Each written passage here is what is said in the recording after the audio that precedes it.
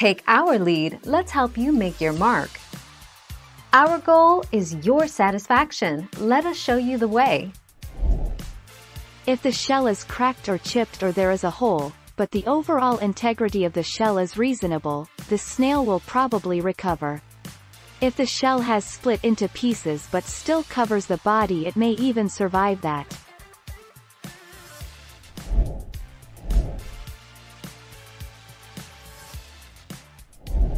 Let's help you make your mark. Do snails feel pain when crushed? If you stepped on it and completely crushed it into a snail pâté, then it'd probs feel little to no pain. If you crushed its shell only, then it'd probs feel a reasonable amount of pain, especially if it shattered and jabbed into the snail.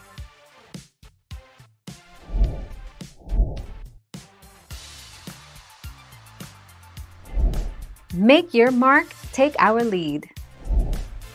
Crushing them underfoot is definitely quick and probably the most humane method, in that there isn't a lingering death. Most people don't care about whether a snail suffers or not, but others want to be kind to all living creatures.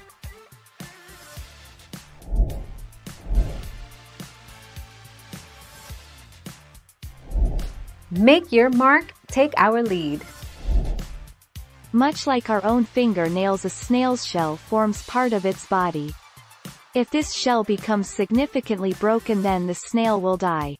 Whilst they can repair small cracks and holes, if the break is serious, then they will die, as the shell not only provides protection but also prevents the snail from drying out.